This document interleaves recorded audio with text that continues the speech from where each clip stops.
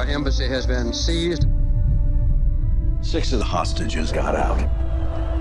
They're hiding out in Tehran. White House wants the 6 of them out. You have a plan? We pretend to be a movie crew. Tell me who you are. Mike McEwen, cameraman. Robert Baker, director. Timothy Harris, location manager. Marianne Boyd, screenwriter. Rachel DeWart, production designer. Sean Massad, associate producer. All right, let's go make a movie.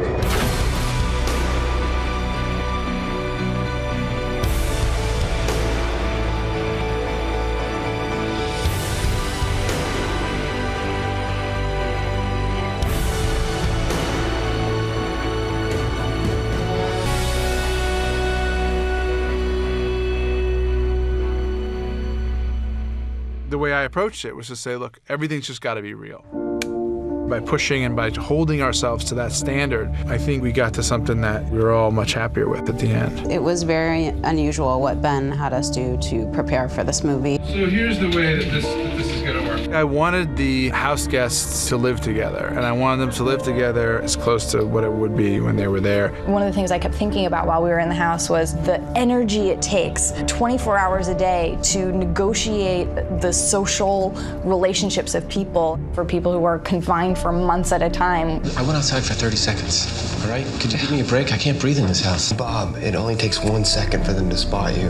And when it came to shoot, we just had a shorthand. We just became a team, and it was a lot of fun. We don't know what the hell movie people do.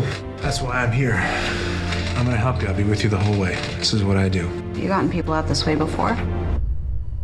This would be a first.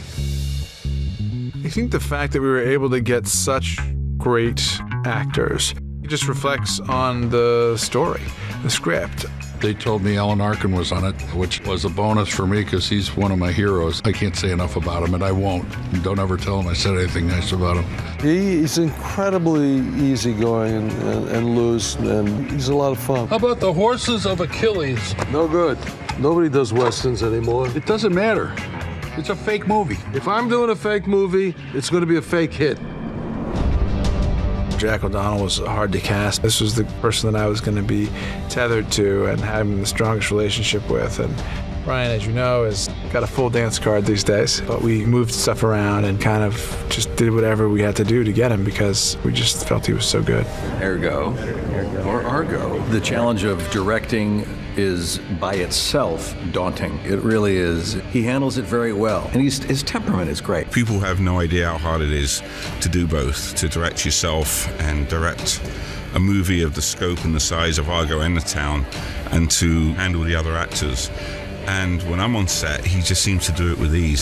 So guys, house guests, can you guys step onto your remarks, please? The way Ben works is a total delight for actors. He likes to set up improvs and scenarios where you don't have to do a lot of acting. You can just be. It's interesting to watch him go back and forth. He knows exactly what he's doing. He'll come up with great acting ideas that I didn't think of. He's a really, really good, careful, meticulous director. Ben is going to do some major work. The crowd's going to see that he gets blindfolded as a symbol. One of the other things about being director and actor is the research you do as a director is like the ideal research you would want to do as an actor. So you're already completely saturated in the movie and the character and all the information. My name is Tony Mendez. This is what I do. I get people out, and I've never left anyone behind. I think nowadays when you're making a film, especially a drama, I think you have to stick to the facts as much as possible. You have to bring people into that world. Ben has a great eye for that.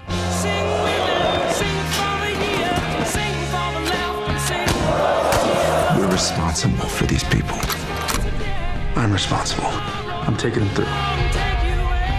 It's about normal people facing fear. If they stay here, they will be taken. Probably not alive. And that there's heroism and patriotism in that. It's over, Tony. I'm gonna get you home.